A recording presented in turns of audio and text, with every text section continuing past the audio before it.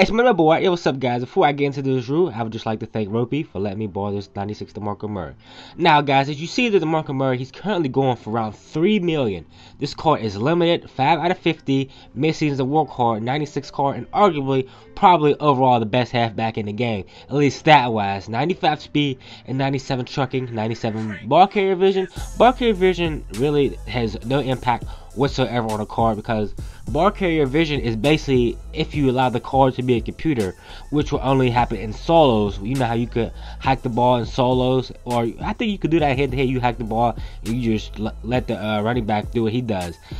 He has 95 stiff arm, so this is a pretty big boy. He runs physical. Now, guys, when I tell you about this gameplay, oh man, oh man, let's get into it. Now, first things first, you know, all cards have this good and it's bad. Now, good about this DeMarco Murray is that he is cheese. He is a very, very good running back. And if you have a decent line, he will get at least 5 yards apart. But we saw the first play, he did fumble the ball. And I really do not like when my running backs fumble. Even though there was an angle route out of the backfield, still, he should not fumble the ball. Now, like I said, this DeMarco Murray, he's very elusive. He can take a couple hits.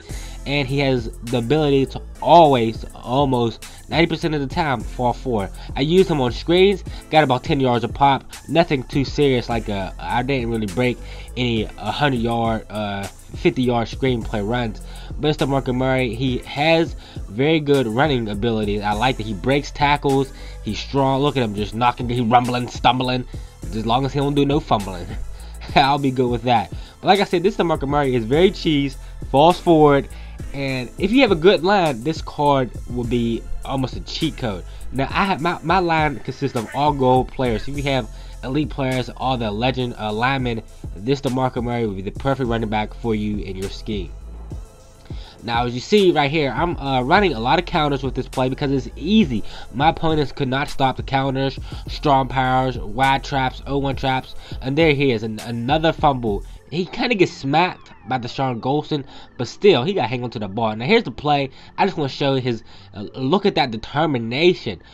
Tackled in the backfield for about a 5-yard loss, breaks off 2 tackles by himself, and turned into at least a negative 1-yard gain. Now, with this card, I suggest that you, even though he has 97 trucking in Madden 15 is very, very useless.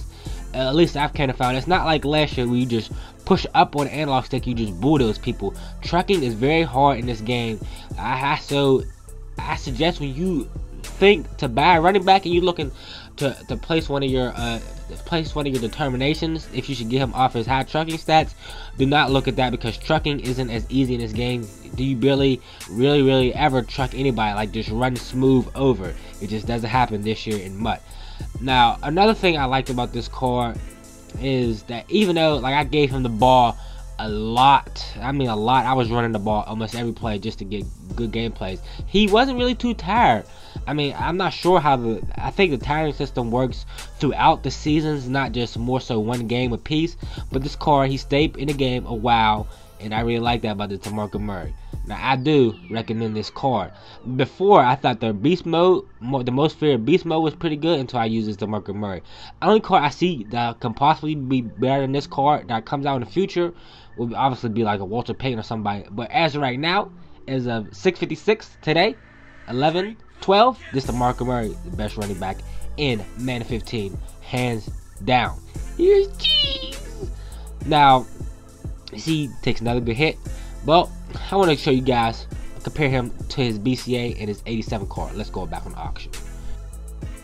Now, you know, DeMarco Murray, like mostly all the other gold cards, only has 2 previously good / decent cards. This is his 90 overall BCA card. Let's compare him to his 96. The 96 has 2 better speed, 4 better agility, but the big thing that really stands out is his elusiveness. His elusiveness rises so much, and this is basically overall stats. Besides his carrying went down. I'm not sure why they did that, but here goes the 87 card. Now, I tried to compare all 3 cards, and all 3 cards, you can see it gradually increases in stats. Like, look, you see 87, 77 elusiveness, like, and he has 85 agility in the old one. So his card is always going up. Once again, I'd like to thank Ropey for letting me use this bad boy and being trustworthy with me.